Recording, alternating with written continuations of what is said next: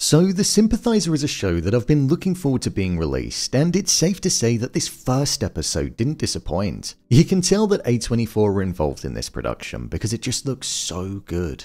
Following the captain, an undercover spy for the Communist North in Vietnam based in the South and working alongside the general, over the course of a few months before the fall of Saigon in 1975, we watched him relay all of the information in the episode in a letter whilst being held in a prison in the present day. With Robert Downey Jr. delivering a fantastic performance in the brief appearances that he had as well, let's jump into this video and break down all that there was to take away from the first episode. Here is The Sympathizer Episode 1 Ending Explained. Just to let you know, this video will contain spoilers. This episode started out with text appearing on screen which summed up what it felt like this show was going to be about and how the story was going to be delivered to us.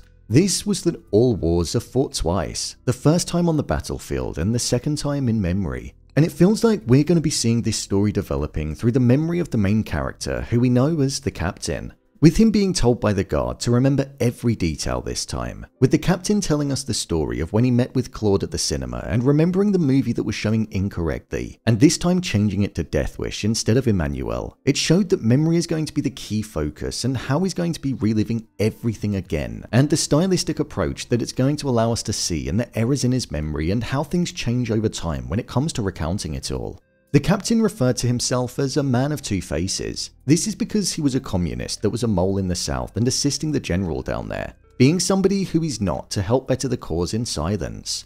This wasn't only apparent in his professional life and political beliefs, but it was also present amongst his friends, his background, and his stance on things. He was a man of two faces that by the end could almost see two sides. Hence the name, The Sympathizer, because it feels like he has that within him. This was probably most prominent in his personal life when it came to his relationship with both of his friends, Man and Bon, the two individuals that have been closest to him since they were children. They were blood brothers after all. Bon fights for the South and Man aligns his views with the North. The captain presents himself to Bon as a man in support of the South and fighting alongside it with the general. But in reality, when alongside Man, his true colors come out and his loyalty to the North becomes ever present. So it's a really complexly interesting story and approach that the show's taken in presenting the captain to us. Right now, we don't truly understand his mindset, and that's the point. We saw the two sides that the captain played when he was relaying an order, which was to get a list of the secret police by his boss from the Viet Cong, but he had to go against the general in the South in order to get it. We saw this whole move play out and how he ended up in the cinema sat opposite the woman that he provided the very information to and was being hurt because of it. This was tense because she was being interrogated and asked who her contact was. And at this point in the show, we didn't know how committed she was, and it seemed like she could have given the captain's name up. But after going back even deeper in time, we saw that she was actually the very person that was trying to make sure that the captain was more convincing when she got caught. The captain was the contact, as we naturally presumed. Several months after the interrogation scene, we saw that the South had been getting hit harder with destruction, which was best represented with the cinema now being in pieces. This was something which was taking its toll on the mindset of the people there. For example, the general was looking to retreat and flee to the United States with all of his family. Soldiers had low morale and people were getting fearful because the bombs were getting a bit too close to home, being able to recognize what damage they were causing just solely based on the sound. Everybody knew that the cause that they'd been fighting for was coming to an end, and the North was soon going to be taking the South, meaning that the lives that they wanted to live would be changing. Hence why the evacuation was taking place, as if they'd stayed, they could have faced punishment or maybe even death. The bombings increasing throughout this episode was something that very much felt like it was done deliberately to make the ending feel like it was always on the horizon and more climactic. The episode started with no bombings, increased to some in the distance, they got closer, and then it was inescapable and caused death right at the end. It was a really smart way to structure the episode and its destruction, which meant that tension could be built. There was a moment in this first episode where we did genuinely see two sides to the captain in a way like no other. With him completing his task, he was speaking with Man and mentioned how he was looking forward to staying behind and seeing the North gain control, living a life openly and not needing to be a spy anymore.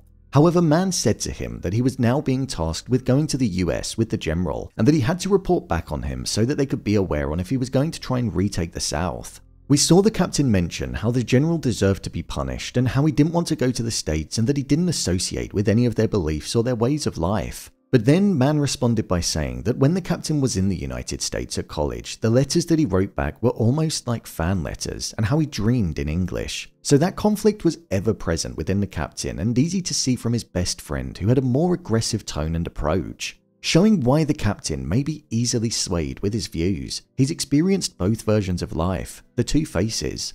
The episode climaxed during the evening before the fall of Saigon in the early hours of the morning. There was a scene of the general and his wife getting onto a bus where it was actually quite sad to watch. People were fleeing their country, their homeland, because there was no other option. The sign that said, "All people unite to protect the South, liberate the North," were now just words as there was no more protection that could be done.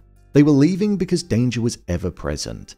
Seeing the general leaving his family photos, his belongings, saluting the statue of a soldier, and leaving the country which he viewed as home hit hard, as it felt like it really captured the emotions of what it would be like to have to leave the place where you're from with none of your belongings, leaving your identity and the only life that you've ever known. Right at the end of the episode, following Don's wife and baby being killed by a bomb that was dropped, a moment which was extremely sad to witness, it cut back to the present timeline where the captain was writing the letter in his prison cell, and the song Runaway by Del Shannon started playing. The very song that he corrected Claude on earlier when he thought that it was Dionne Warwick that sang it. How did the captain end up in this situation, back in Vietnam and being held in a prison cell? Considering the fact the song Runaway had a heavy feature, I'm going to presume that the captain is going to be running away from his responsibilities, and that's how he ended up being a prisoner. There are a lot of questions left at the end, but ones that you just know are going to be answered in the following episodes. It laid down a great foundation for the show to build upon, and I can't wait to see what happens next. My review of the episode.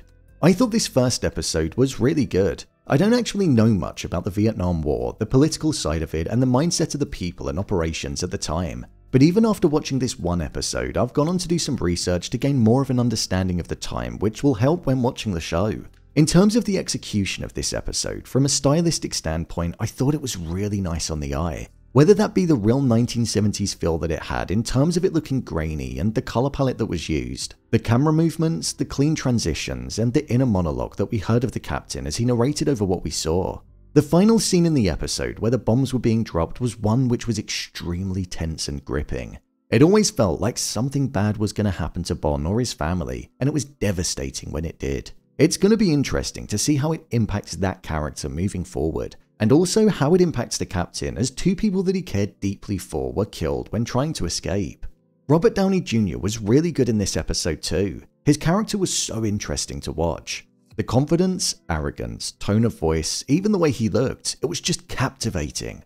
Downey Jr. is entering a new stage in his career post-Marvel, and I'm here for it and enjoying every moment of it.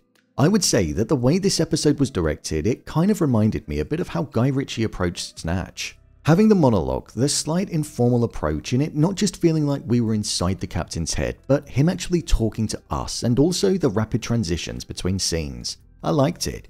It felt Guy Ritchie inspired, just maybe a bit more polished and creative.